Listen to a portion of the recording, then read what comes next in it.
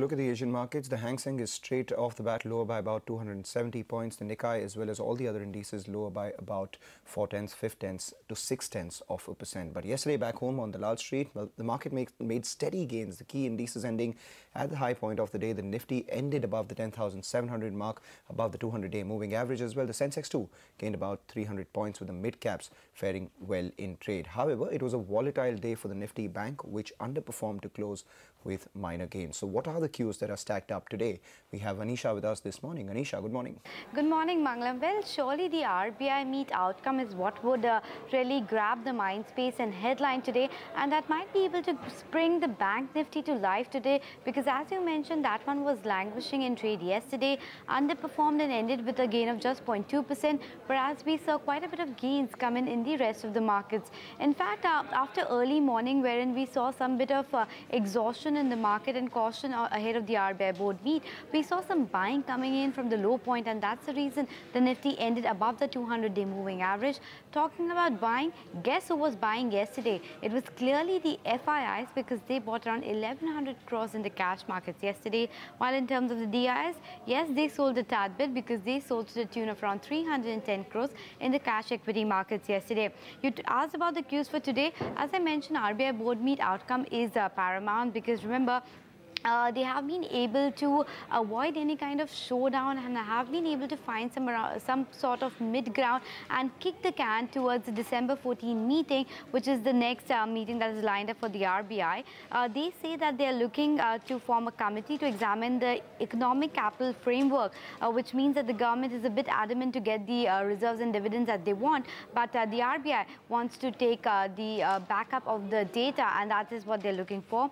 As far as the CRR and Basel norms are concerned, while the RBI has stuck to its ground of 9%, they have extended the timeline by a tad bit, and the board has also advised considering a scheme to recast stranded assets of MSMEs. So something to keep an eye out on. Separately, what will be important in terms of domestic cue is the fact that there is voting for the second and final phase of Chhattisgarh elections that will get underway today, so something to watch out for.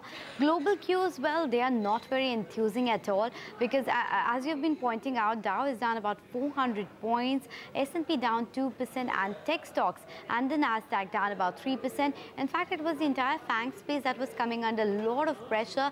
The FANG stocks, all of them now being in bear market territory. Apple was down about 4-5% as there was a major supply cut for the new models.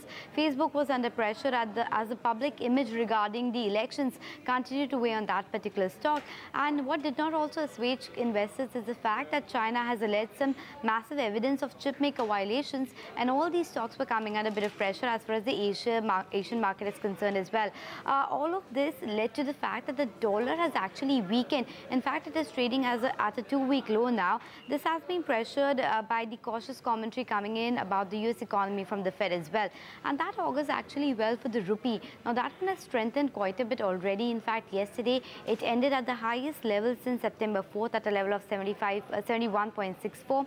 Separately, crude has been inching a tad bit higher. Yes, today it is maintaining steady around that $66.5 to $70 per $66.5 to $67 per barrel range. But nonetheless, there have been talks about OPEC, Russia, and several other countries bringing in a fresh round of supply cuts, and that is what has pulled the crude a tad bit higher. Asia this morning, as you were pointing out, is a bit lower. Hang Seng, the early rates were not very enthusing. Though SGX Nifty, which was suggesting a cut of around 30 to 40 points just in half an hour back, is now showing a cut of around 20 points. So maybe you can take heart from the fact. Separately, if you look at the other news coming in from Asia, we have that news on Carlos of Nissan that really took that stock lower on account of financial misconduct. We had seen the reaction already on Renault as well yesterday, which plunged in double digit at one point of time. Important level to watch out for Nifty for today, 10,800 and 850 on the upside looks likely. If not today, experts believe it is imminent in the near term. 10,700 and 10,650 on the lower end can be key support levels. But Bank Nifty is something to watch out for today, because the 100-day moving average is at around 26,505, and given this RBI thing out of the way, maybe we'll see some pullback as far as the Bank Nifty is concerned. Back to you guys. Okay, Anisha, and stocks? Well, yes, as far as that RBI meet is concerned and the discussion regarding PCA norms, so all of these PCA banks, right from IDBI Bank, IOB, Bank of Maharashtra, Dena Bank, Central Bank, all of these 10-11 names will be in focus on account of that. Yes Bank, now there it seems the resignations continue, and this is the third one that we have heard in the last couple of weeks. Now, this is what CNBC TV18 earlier broke, and the news break has been confirmed that Mr. Chandrasekharan, the non-executive independent director, has resigned from the board of directors. He has cited personal reasons, but this definitely raises a bit of caution for the investors. Moving on, talking about resignations, Fortis Malar says that Mr. Desikan has resigned from the position of CFO with effect from January 2019. Other than that, for Oil India, they have approved issuance of debt securities up to around 4,000 crores in foreign currency, and they've also approved a buyback to the tune of around 4.5% of the total share base of the company at a price of 215 versus the current market price of 201. So that will mean focus as well. And talking more about buybacks, HEG board is also likely to consider a buyback, but that will be on November 26th. PSP Projects has a positive news as they have bagged an order worth around 370 crores. And lastly, pointing out NMDC, wherein the company says that pending the decision by Karnataka government, the production has been suspended, and this is a temporary suspension. As per them, this is not a very significant move, but definitely something that the investors have been keeping an eye out on as far as NMDC is concerned. Back to you guys. Right, Anisha, thank you so much for that. In fact, Anisha spoke about the RBI and the government board meet. So what we'll do is take a short break, come back, and we'll get you highlights of the 9-hour marathon meeting of the RBI board. Stay tuned.